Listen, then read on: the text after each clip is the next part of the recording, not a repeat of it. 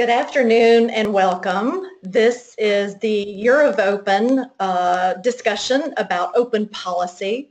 We have a number of speakers with us today that are going to be contributing their perspective to this lively topic. And first I want to introduce Amanda Coolidge, who is the moderator and host and also put together this wonderful discussion that we'll be having today. This discussion will be recorded and will be posted on the Year of Open website at its conclusion. So Amanda, now it's to you. Great, thank you so much, Susan, and thanks to the Open Education Consortium for hosting this. So I have some really fabulous people joining me today. We have Cable Green, Ishan Abeywardena, Christina Peters, and Igor Lesko. And all of these individuals have had experience with open education policy and really are working towards making open policy in open education more effective and also bringing more attention to it in terms of what needs to be done to further open education. So what we're going to do is each person sort of has a few sets of slides, I should say, giving some background into what they've done with work towards open policy, and in particular how meaningful it's been to the work that they're doing. And then we'll reserve some time for questions. And you can also add any questions you have in the chat below. I'm sure all of our speakers would be willing to participate in that and make sure that we can reply. Next, we're going to have Ishan from the Commonwealth of Learning give us a bit of background in terms of what's happening globally. Hi all. Thank you first to OEC and to BC Campus for having the Commonwealth of Learning here. I just wanted to give a brief overview of the policy work we are doing. The Commonwealth of Learning is based here in Burnaby in Canada, and we work with 52 member states across the globe within the Commonwealth. So here I want to look at first the institutional level policy development as well as national policy development. Further to what Amanda said and the policy template that they have, we too have developed a simple to use policy template in the Commonwealth of Learning. As you can see over here, it's a Word document which you can download, and it has certain sections which you can edit and modify based on your requirements. The template is available in English, French, Spanish and Tamil. The Spanish version was translated by a follower of the Commonwealth of Learning, so we appreciate that, based in Chile. The sections include most of the sections which are available in the BC Campus policy document and the Lumen Learning policy document as well. However, these are all editable depending on your circumstances and circumstances of these institutions. What we have found is certain institutions as well as certain countries within the Commonwealth face a completely different set of challenges than what is used to in North America perhaps. We tested this policy document out last year. We used it in 40 TVET institutions in Kenya and developed 40 policies there. I just have received a finalized policy, approved policy from Shambarere Technical Training Institute in Kenya just now. So they have taken the draft policies and they are in the process of implementing. We have gotten around 10 already implemented in Kenya.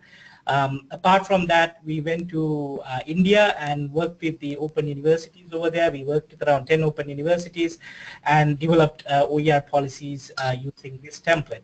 And our regional office SEMCA in New Delhi, India is following up to finalize those. The interesting thing about this template is not just for TVET vocational higher education, it's also for non-formal education. We used this template to develop 3 policies for farming community organizations in India early this year. And those 3 policies are being finalized, and I'm told I'll be getting the final versions by the end of this month. So as you can see, it's a pretty flexible, versatile policy which you can readily download and implement. Next slide, Amanda. The next section I want to talk about is the national policy development. COL is involved in OER policy development at a national level. However, as all of you understand, when it comes to the national level, it takes a lot of time. There is a lot of bureaucracy and politics involved in terms of developing these OER policies. Also, we found out that when you develop national policies, when you have consultations for developing these policies, only a certain amount of top-level stakeholders are involved, maybe 20, maybe 25 people. However, if you take a country like India or Cameroon and Botswana for this, for that matter, there are a large number of policymakers at the regional and provincial level who are responsible for implementing these policies. And even if you create the policy at the government level, and if it's pushed to the regions and the provinces, what we saw was that there is a lack of buy-in and ownership among these policymakers at the regional level to push it to their schools or to their respective jurisdictions. So I approached it in a different way, which I call the bottom-up approach, where I developed regional and provincial policies which kind of promoted a national policy in 3 countries, Cameroon, Sri Lanka, and Botswana. So in Sri Lanka, there are 9 provinces. In Cameroon, there are 10 regions, and Botswana, there are 10 regions.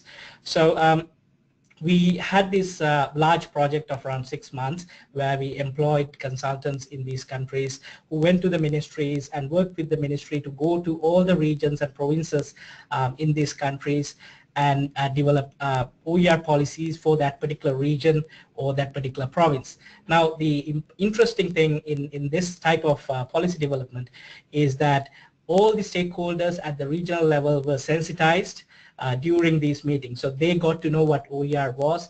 They got to know how OER would make an impact in their schools. They got to know how to supplement or how to solve some of the problems they are having with respect to textbooks and things like that.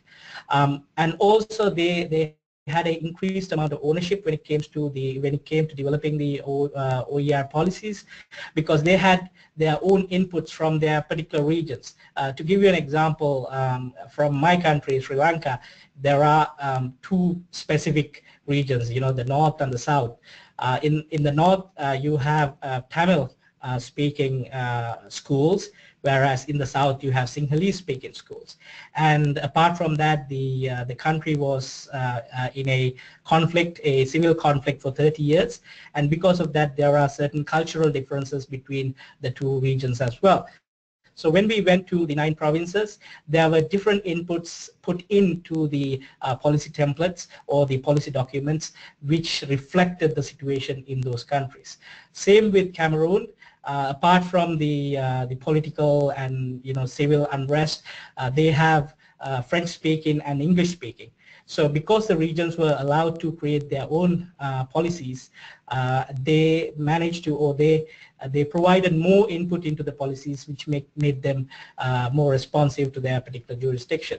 So in a span of around 6 months, we managed to develop 29 policies in 3 countries, 29 regions, and in the process sensitize 608 policymakers with a cascading effect, who went down to school levels to train teachers and so on. So we found it to be a very interesting mode of developing OER policies, and also because now all of these regions and provinces have policies, the central ministry is kind of encouraged to have a national OER policy, overarching OER policy, which governs all of these distributed policies.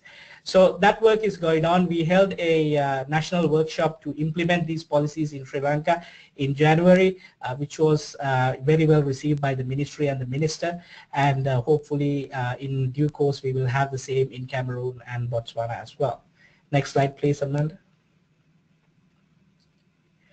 So this is the final slide. To start off the policy development in each of these provinces and regions, we had templates developed specific to the countries and the regions like Africa and Asia, and these are all available as OER under CC BY license on the call repository Oasis for anyone to make use of. So thank you very much.